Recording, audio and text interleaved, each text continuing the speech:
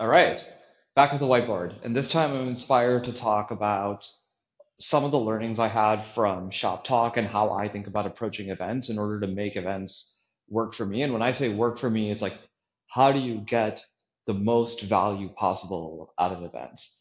So I think the way I think about this is in the framework of how do you get the baseline value? How do you get leveraged value? So baseline, leverage, and then upside.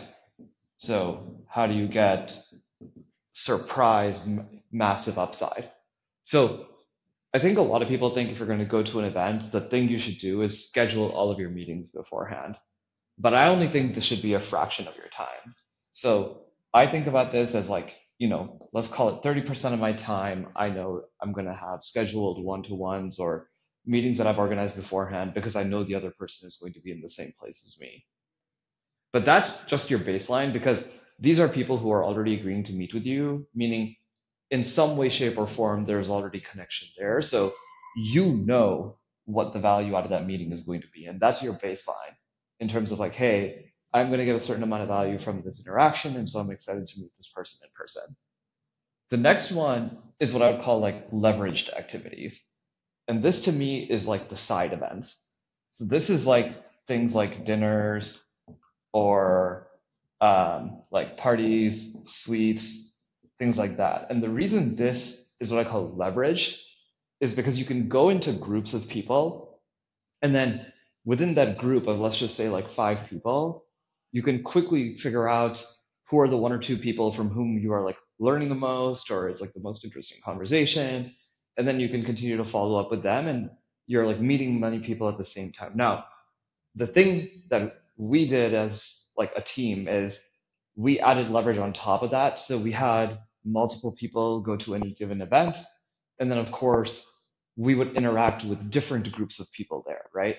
So not with just the people we knew and not with each other, but with different groups of people in order to drive additional leverage on top of the group of people who were already there.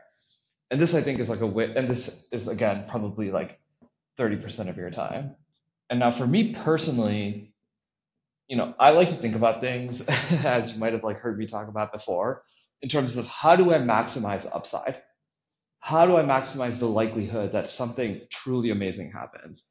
And so I call this like time for serendipity.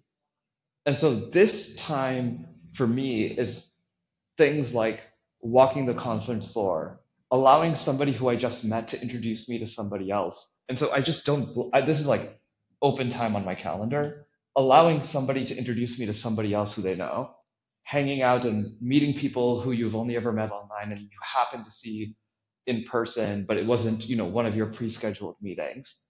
And the serendipity, in my opinion, is where you can have real magic happen because that's where you're allowing the moment of like, hey, in this moment, I happen to meet this particular person and I'm not going to spend more time with them. And that is, you never know what the upside is going to be in that particular context. Whereas both of these are organized and, one of them you kind of like already know what you're going in for.